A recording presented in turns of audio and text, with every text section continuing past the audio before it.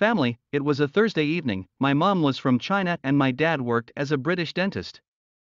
We lived in a penthouse in London. I had a younger and older sibling. My older sister, aged 16, was staying in America with my aunt and uncle, and my younger brother Francis was 9 and I was 12. We had servants to prepare our meals, but when my mom wanted to prepare authentic food, she made it herself. She was in the kitchen busy preparing dumplings. I was doing my homework. Our German Shepherd was playing with my brother. All of a sudden, the lights went off. My brother had a fear of the dark. He started crying for my mom. She heard him cry, but the house was so big. "Joe, where are you?" she called. She knew she couldn't do anything. She quickly called my dad to come. We could not find Joe. Luna the dog was barking loudly. I had to hold her collar to control her. My dad came rushing from his clinic. The house was chaotic. "Joe, come out, buddy. Stop crying," he called. We could hear Joe's crying, but we didn't know where he was. We found him after an hour. His face was, "Our mom, are we?" asked Joe. "Don't worry, darling. Finish your chicken. I'll order 2 desserts for the both of you soon," smiled my mom. We ate the food and we ate dessert. We left the restaurant. We drove the car. "Are we going home?" asked Joe. "Yes, there is electricity. Come, sleep and Dad will carry you." Joe slept quickly. We reached home and my dad carried Joe. There was still no electricity. "Mary, just be with Joe. I will be in front." My mom went to her makeup studio. She went to get her nail polish. "Sia, is he asleep?" "Yes, I have to paint my nails as I have to go for modeling tomorrow at the beach." My mom worked as a model. After an hour, we heard Joe crying. My mom ran to him. He was crying bitterly. "Where's my night lamp?" he asked. My mom just didn't reply. "Relax," my mom answered. He started crying. My dad sighed. "I think we should stay in the holiday house. You bring the kids and Luna, and I'll be here." My dad told my mom, "You sure you will be fine here alone?" she asked. Yes, my mom hugged my dad tightly and left with Joe and me. Our holiday home was wonderful. We reached there. It was a large mansion. It belonged to my grandfather. Joe finally stopped weeping and went to bed. I was in the living room with Luna. My mom came down. She was very thin because of her job. "Eva, you're not sleepy?" she asked. "No, Mom, come sit with me," I called her. "Tell me how you met Dad." I lay on her laps. "I worked as a model in China. I wanted to put braces, so I went to Dad. He once called me out and he proposed to me at home." She smiled. I laughed. "I'm going upstairs, Mom. Good night," I smiled. I went upstairs with Luna and I went to bed. It was the next morning. Joe was still asleep. My mom was in her beach clothes with heavy makeup and sunglasses on her head. "Darling, I have to go now." She kissed me and left. I sat home with Joe playing his Lego and toys. It was afternoon. My mom came. Joe ran to her and hugged her. "Darlings, the electricity has been fixed in our house. We can leave, right?" my mom asked. Yes, we left for the old house. We reached. There was no electricity. My mom carried Joe. "Darling, what happened?" my mom called. All of a sudden, the lights switched on and to my surprise stood my excited sister. Her hair was open. "Sandy," my mom shouted. Sandy ran to my mother and hugged her tightly. "Joe, you cried for no reason. It was a surprise from your sister." My mom smiled. "Mom," she said, "Sandy, are you fine? You lose weight. Are you eating well?" my mom asked. "Mom, I swim every day. I eat like a pig." Sandy came to me and my brother. "Sandy, since when did you come?" I asked. "Dad and I planned to surprise Mom.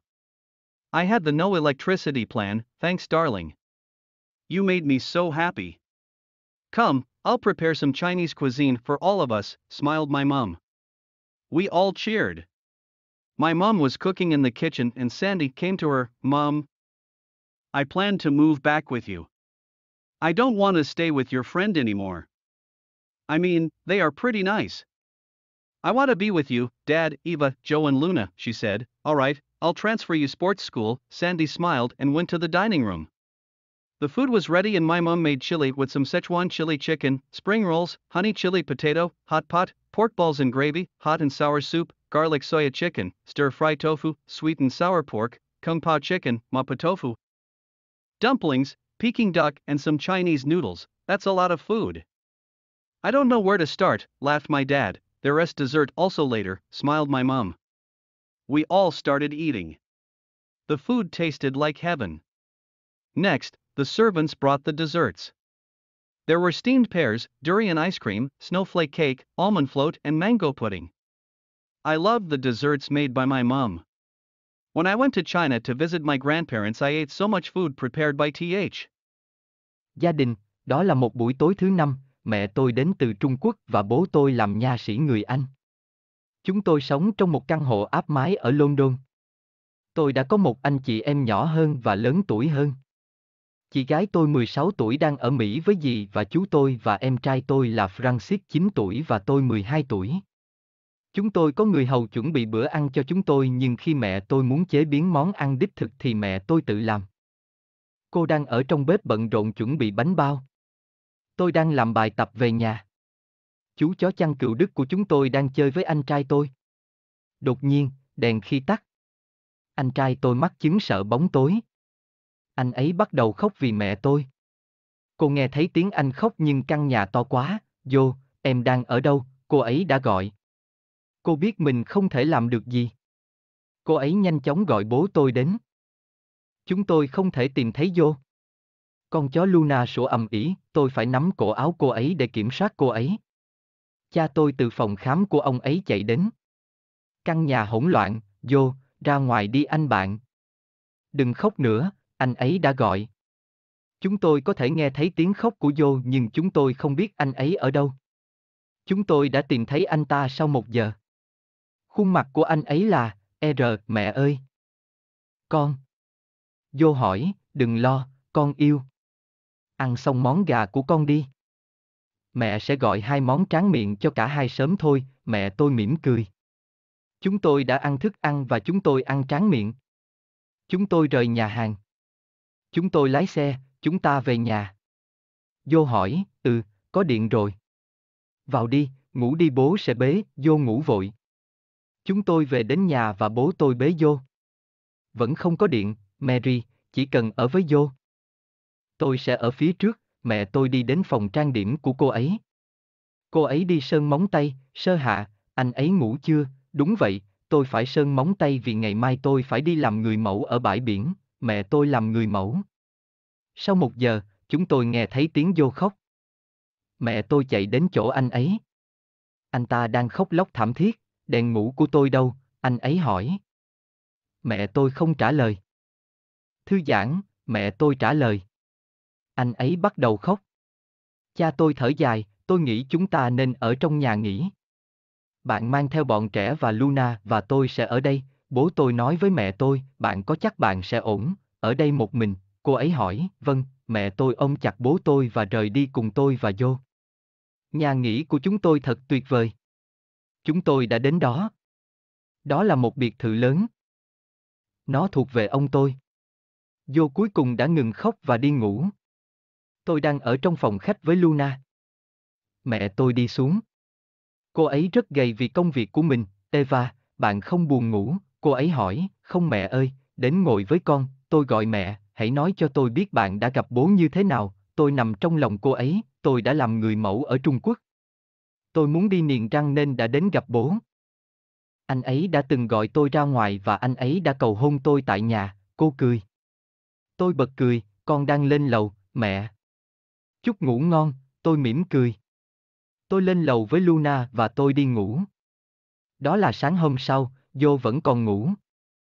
Mẹ tôi mặc bộ quần áo đi biển với lớp trang điểm đậm và đeo kính râm trên đầu, anh yêu, em phải đi ngay bây giờ, cô ấy hôn tôi và rời đi. Tôi ngồi nhà với Vô chơi Lego và đồ chơi của anh ấy. Đó là buổi chiều, mẹ tôi đến. Vô chạy đến và ôm cô ấy, em yêu, điện đã được sửa trong nhà của chúng ta. Chúng ta có thể rời đi đúng không? Mẹ tôi hỏi, vâng, chúng tôi rời đến ngôi nhà cũ. Chúng ta đã đạt được. Không có điện. Mẹ tôi bế vô, em yêu, chuyện gì đã xảy ra vậy, mẹ tôi gọi. Đột nhiên, đèn bật sáng và trước sự ngạc nhiên của tôi, em gái tôi đang rất phấn khích. Tóc cô ấy để hở, Sandy, mẹ tôi hét lên. Sandy chạy đến bên mẹ tôi và ôm bà thật chặt, vô, bạn đã khóc không có lý do. Đó là một bất ngờ từ em gái của bạn, mẹ tôi mỉm cười, mẹ, cô ấy nói, Sandy, bạn ổn chứ? Bạn giảm cân. Ăn ngon không? Mẹ tôi hỏi, mẹ ơi, con bơi hàng ngày. Tôi ăn như một con lợn, Sandy đến với tôi và anh trai tôi, Sandy, bạn đến từ khi nào vậy? Tôi hỏi. Bố và con đã lên kế hoạch để tạo bất ngờ cho mẹ. Tôi không có kế hoạch điện, Thanksgiving. Bạn đã làm cho tôi rất hạnh phúc. Đến đây, tôi sẽ chuẩn bị một số món ăn Trung Quốc cho tất cả chúng ta, mẹ tôi mỉm cười. Tất cả chúng tôi đều hoan hô. Mẹ tôi đang nấu ăn trong bếp và Sandy đến với bà, mẹ, con đã định quay lại với mẹ. Tôi không muốn ở lại với bạn của bạn nữa. Ý tôi là, chúng khá đẹp. Con muốn ở bên bố, Eva, Joe và Luna, cô nói, được rồi, tôi sẽ chuyển trường thể thao cho bạn, Sandy mỉm cười và đi vào phòng ăn.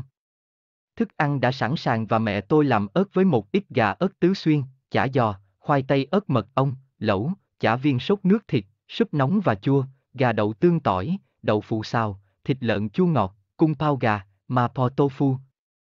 Bánh bao, vịt quay Bắc Kinh và một số món mì Trung Quốc, rất nhiều thức ăn.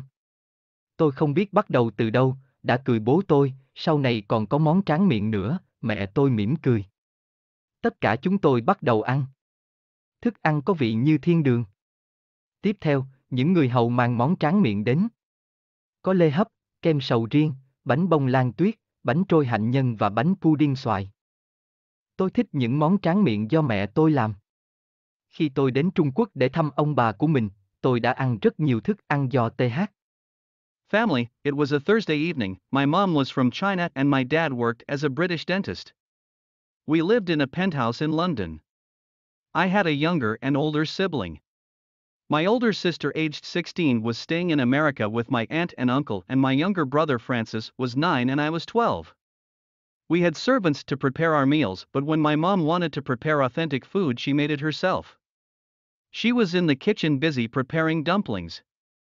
I was doing my homework. Our German Shepherd was playing with my brother.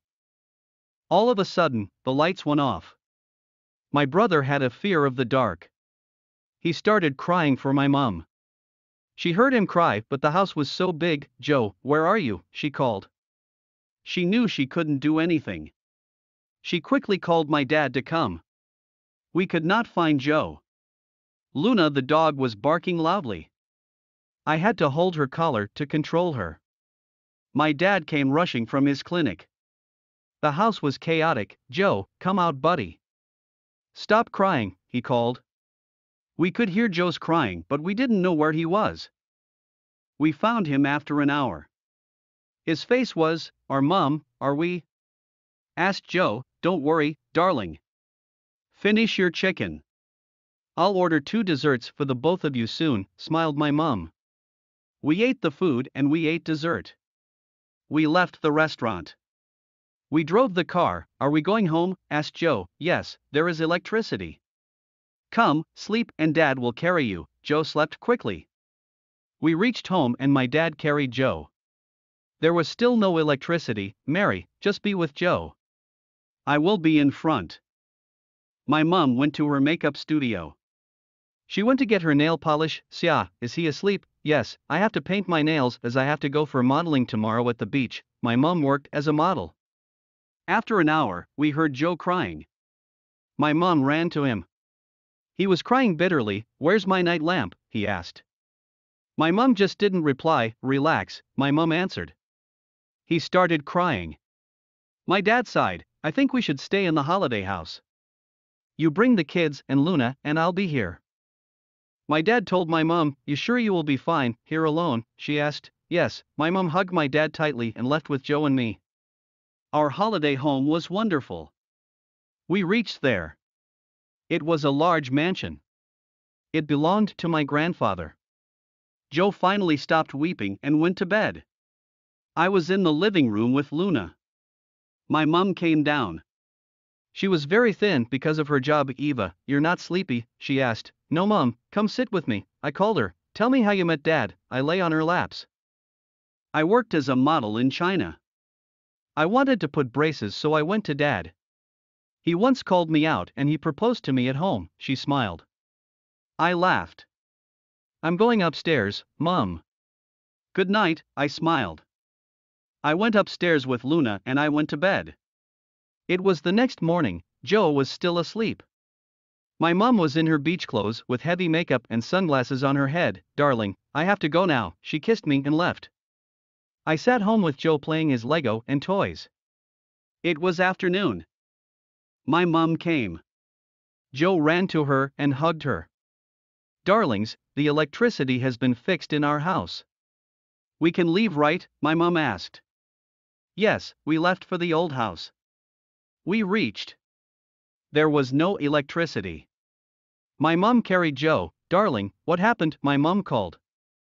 All of a sudden, the light switched on and to my surprise stood my excited sister. Her hair was open. Sandy, my mom shouted. Sandy ran to my mother and hugged her tightly. Joe, you cried for no reason. It was a surprise from your sister. My mom smiled. Mom, she said, Sandy, are you fine? You lose weight. Are you eating well? My mom asked. Mom, I swim every day. I eat like a pig. Sandy came to me and my brother. Sandy, since when did you come? I asked. Dad and I planned to surprise Mom. I had the no electricity plan, thanks darling. You made me so happy. Come, I'll prepare some Chinese cuisine for all of us, smiled my mom. We all cheered. My mom was cooking in the kitchen and Sandy came to her. Mom, I plan to move back with you. I don't want to stay with your friend anymore. I mean, they are pretty nice. I want to be with you, Dad, Eva, Joe and Luna, she said. Alright, I'll transfer you sports school. Sandy smiled and went to the dining room. The food was ready and my mom made chili with some Szechuan chili chicken, spring rolls, honey chili potato, hot pot, pork balls and gravy, hot and sour soup, garlic soya chicken, stir-fry tofu, sweet and sour pork, kung pao chicken, mapo tofu, dumplings, Peking duck and some Chinese noodles. That's a lot of food. I don't know where to start, laughed my dad. There is dessert also later, smiled my mom. We all started eating. The food tasted like heaven. Next, the servants brought the desserts. There were steamed pears, durian ice cream, snowflake cake, almond float and mango pudding. I loved the desserts made by my mom. When I went to China to visit my grandparents, I ate so much food prepared by Th.